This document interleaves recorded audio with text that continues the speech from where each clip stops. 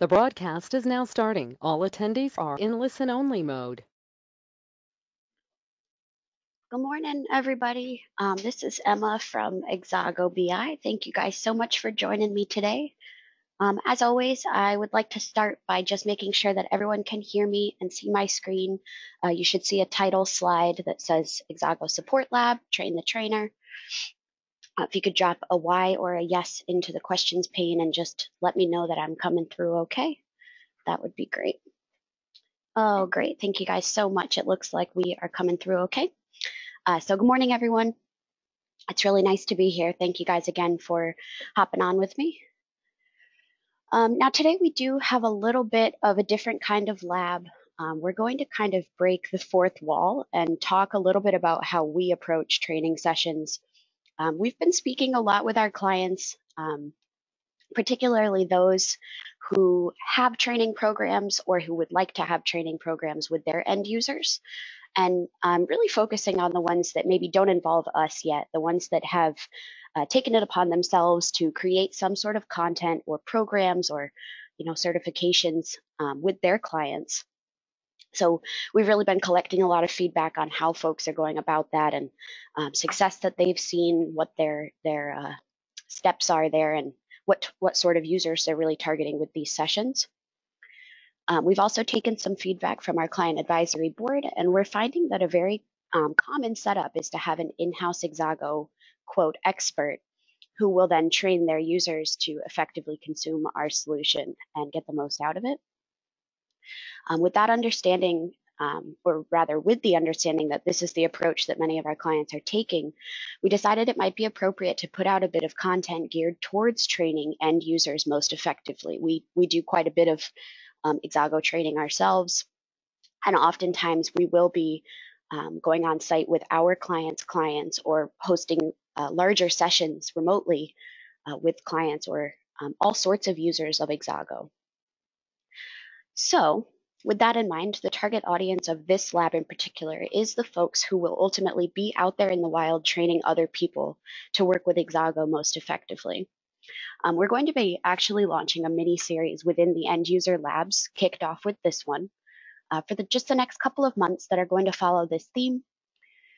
We'll do a focus on each designer or major functionality in Exago, right? Things that folks come in contact with are not necessarily specific designers, but maybe they're often using a certain functionality, the formula editor, for instance. We're going to talk a lot about how to most effectively train your users on each component, as well as pitfalls to avoid and maybe tips and tricks to help move things in the right direction. For today's lab, as opposed to focusing on a specific designer or functionality, we're really going to take a step back, like I said, break that fourth wall, and talk about approaching trainings in general. What are the things that we need to be considering?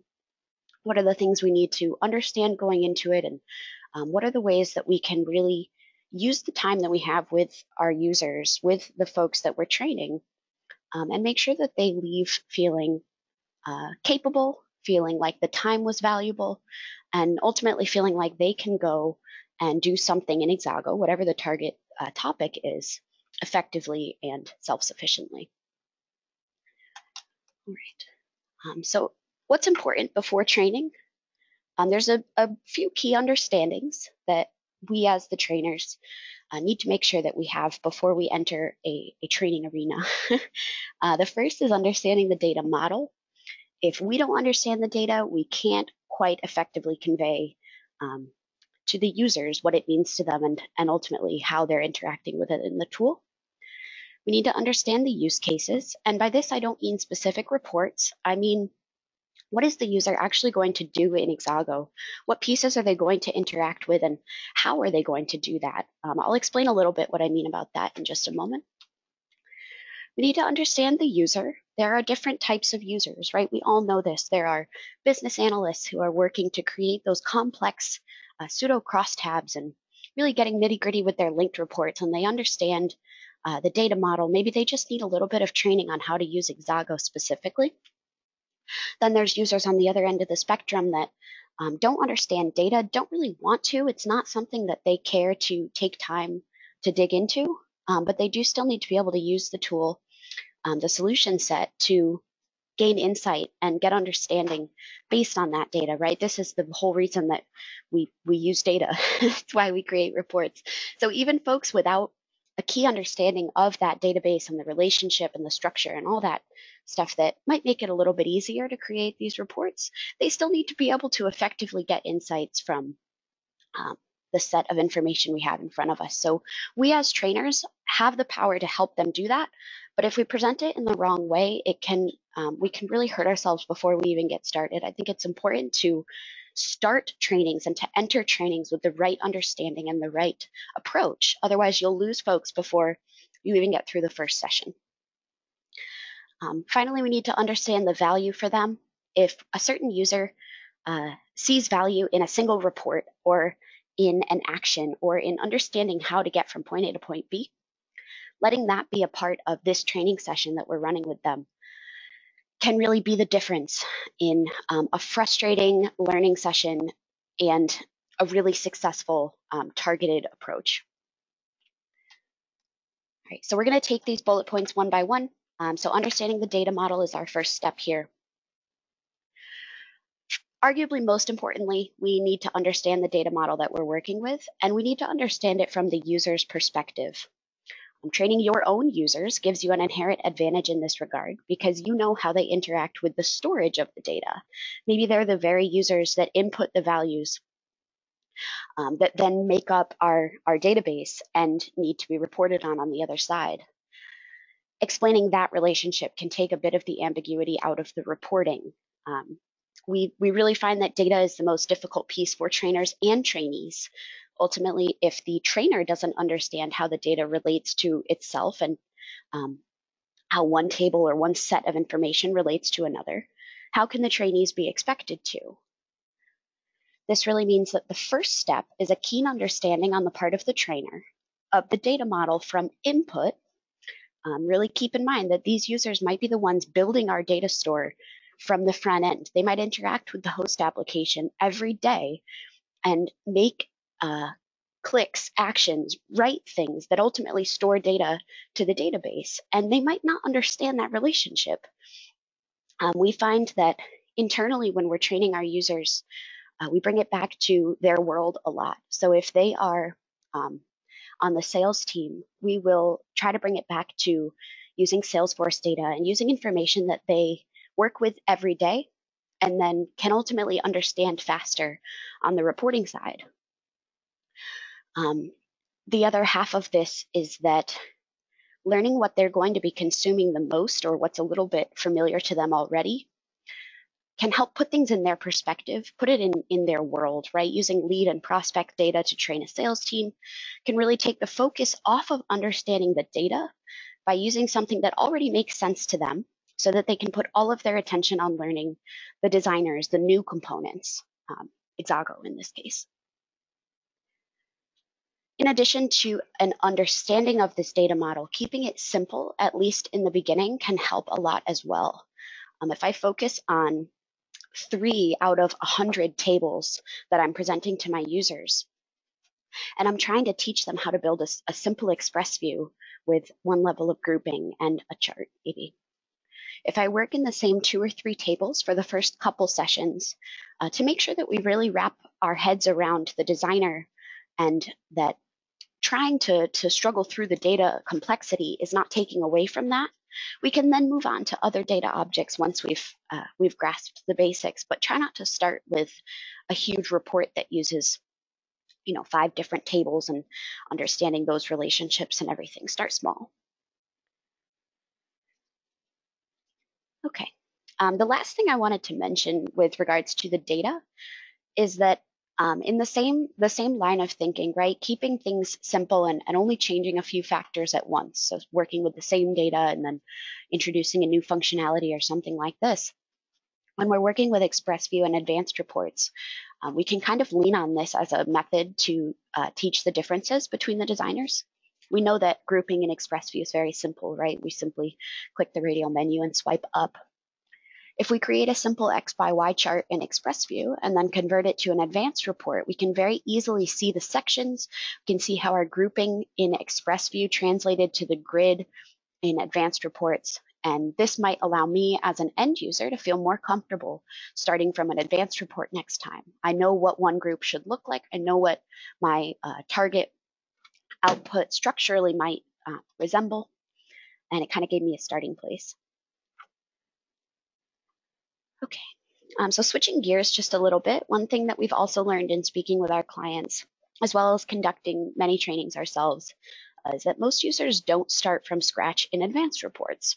Now, this was very interesting to us because at Exago, we tend to, those of us that use the tool frequently, tend to go through the wizard every day a million times. We'll start with those advanced reports time and time again. But what we really are understanding is that, and this might be one use case, right? A lot of clients that we've spoken to either give users canned templates to duplicate and make changes to, add columns, etc. Or they'll use upload, download to share report files and again, make small changes to them. Now, the takeaway point here is not that everyone uses Exago this way or that we shouldn't start from scratch anymore. It's just that everyone's specific use case is very different. And the real takeaway point is that we need to make sure that when we're conducting trainings, we're doing, showing and teaching things that will make sense to that user base and will be relevant to their day to day. Ultimately, it's not very helpful, even if they're cool functionalities, if we're teaching people about things that they're never going to need to use. That's not going to provide value to their day to day. Excuse me. Or perhaps worse, overwhelm them with information that is way out of their wheelhouse, right? If they're only ever duplicating reports and adding a column, it's not very helpful if we're teaching them how to start from scratch and build that entire report again to then add the column. This is why understanding the use case is extremely important when training users. We at Exago come at this from just a bit of a disadvantage. On trainings like labs, we're addressing a large audience that all uses Exago slightly differently. So this is a bit of a different territory for us. We tend to approach them all as individual. We'll go for a specific use case and we'll try to make that clear coming into the lab. But when we're conducting trainings one-on-one with a group of users who all has the same use cases, we have a bit of an advantage and we're able to really structure that content and tailor everything very specific to what the users will be interacting with in the day-to-day. And we see so much success in that format.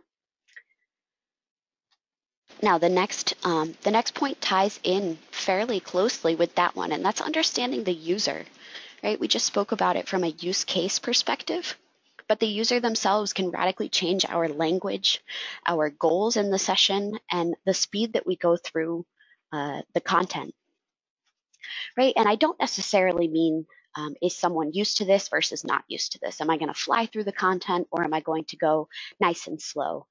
There are actually pieces of each session that you might alter your speed for based on the user that you're speaking to. This is a bit more complex than fast or slow. Perhaps our target audience for a particular training is a group of business analysts with a lot of experience in other BI tools and reporting in general.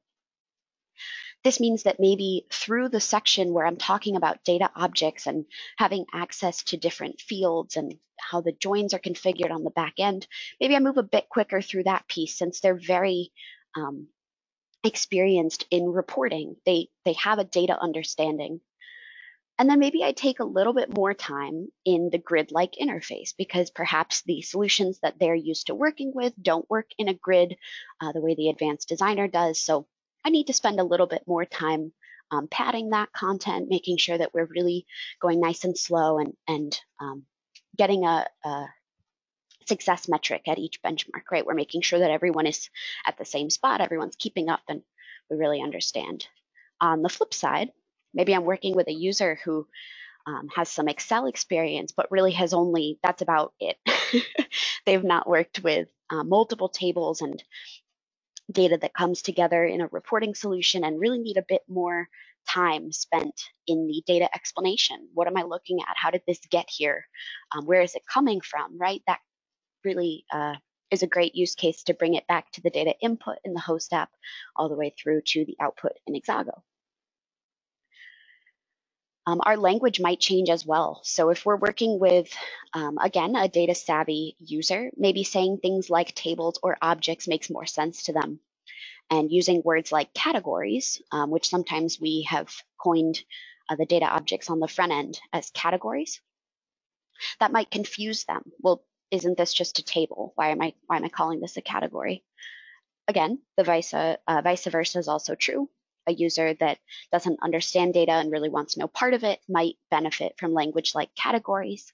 It's a little bit more friendly and it might make more sense to them. Categories of data. Okay, great. I can work with that. The content itself, right? So the Express View Designer is obviously a great starting place for a non-technical end user. This is the user that it was built for that matter.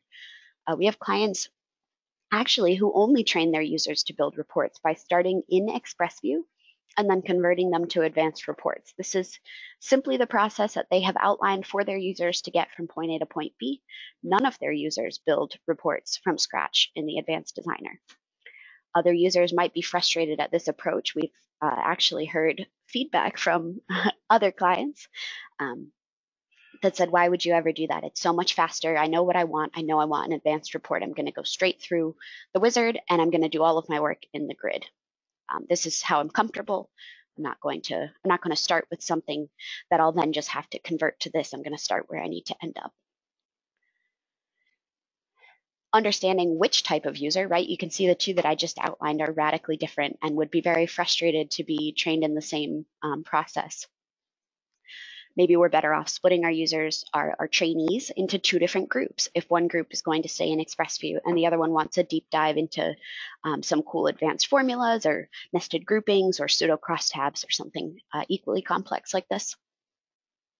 The last thing to keep in mind is the speed in general, right? I spoke about it in different sections, but overall, if we're just going too slow for some folks, they're going to get frustrated, and sometimes just moving a little bit quicker or maybe letting them skip a portion of the training and come back in, do some work on their own. Things like this can really help us target an entire group of users if the knowledge is all across the board.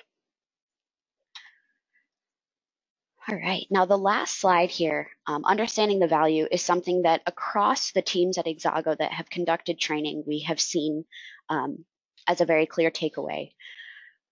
Understanding the value to the user is so important. Is this user going to see value because they now understand how to upload a report? Maybe before they couldn't even get to that first step.